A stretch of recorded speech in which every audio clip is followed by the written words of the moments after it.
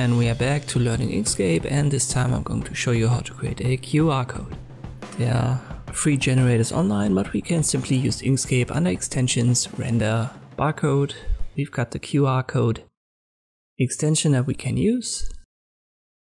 Or we can simply, for example, paste a URL as a text.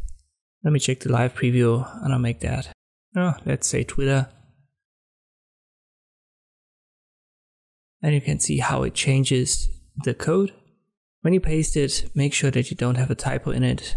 Just go to the website, for example, that you want to link to, and then copy paste it here. The size in unit squares, you can set that to auto, or you've got a couple of manual options here. The auto is set according to the size of the text in relation to the error correction level. M is the one that's used most often, and if you've got a clean environment, you can even go lower than that. When you're expecting a lot of dirt, you have to go higher. For the character encoding, UTF-8 should be the best for most readers. You should definitely check your code with the device it's later used with.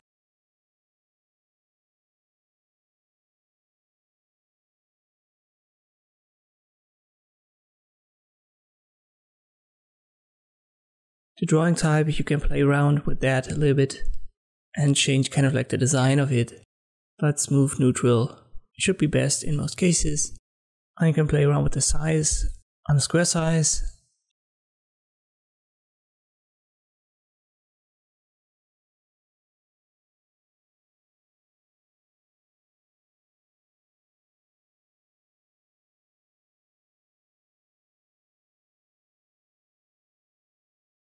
You can give it a group ID if you want to. In most cases, just leave it empty if you just want to create a simple QR code for one isolated specific reason. When you've got what you want, click on apply, and you've got your QR code. When you resize that, always resize it holding control so that it keeps the proportions. If you want to know more about QR codes, I've linked to a video on YouTube where QR codes are explained a little bit more in detail. But if you just want to design one, you can use this extension, and this is how you can create a QR code in Inkscape. Thanks for watching, and I'll see you next time.